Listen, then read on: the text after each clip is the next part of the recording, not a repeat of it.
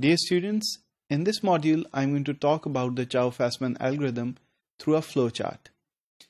Using Chou-Fasman algorithm, you can predict the secondary structures that can be formed by a sequence of amino acids that is in a protein. Specifically, there are some amino acids which prefer to form alpha helices, while others they prefer to form beta sheets, while some others they tend to form loops and beta turns.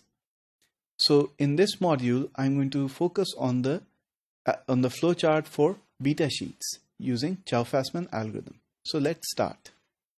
Towards evaluating the formation of beta sheets from amino acid residues in the protein sequence, first you need to scan the entire sequence. So let's start.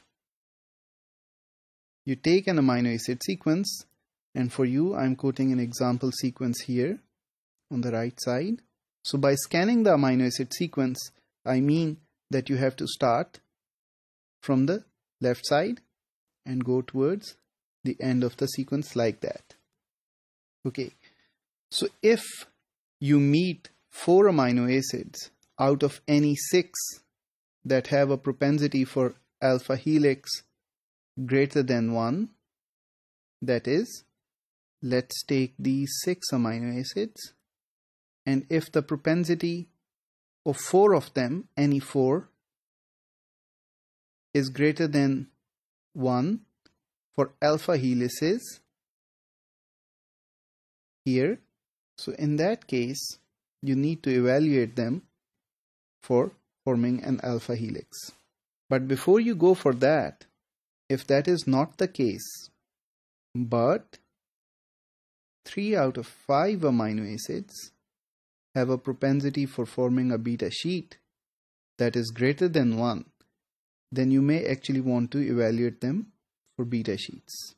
So although you have evaluated 4 out of 6 amino acids for formation of the alpha helix, which resulted in a no, then you went on to evaluate 3 out of 5 amino acids by looking at their propensity for forming a beta sheet to be over 1. Next, if that is the case and you are successful in finding 3 out of 5 amino acids that have a propensity for forming a beta sheet to be greater than 1, then you can extend the beta sheet like that. You have to increment at each step by 1 amino acid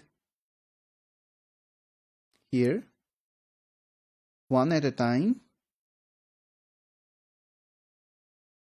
and next you evaluate the amino acid after that.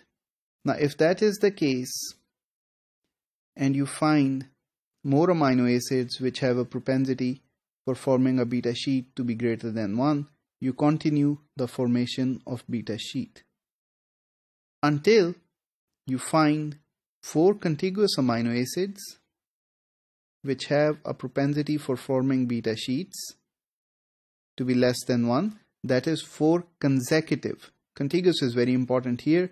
It means consecutive.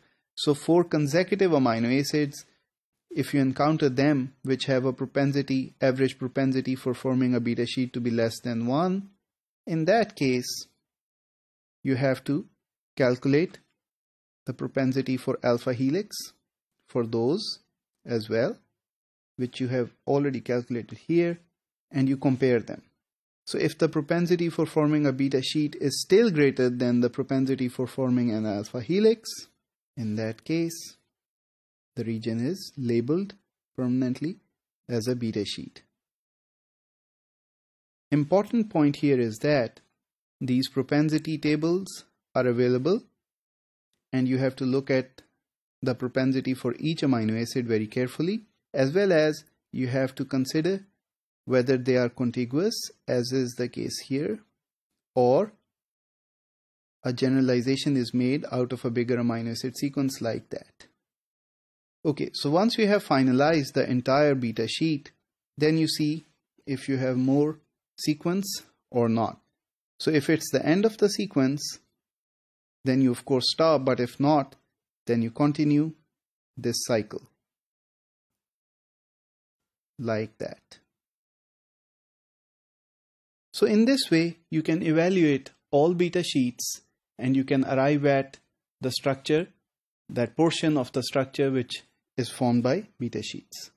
So in conclusion, beta sheets can be formed by amino acids by looking at the algorithm, and therefore you can construct the beta sheets, beta strands by using Chou-Fasman algorithm. Next is the alpha helices and loops, and we'll look at them in the later modules.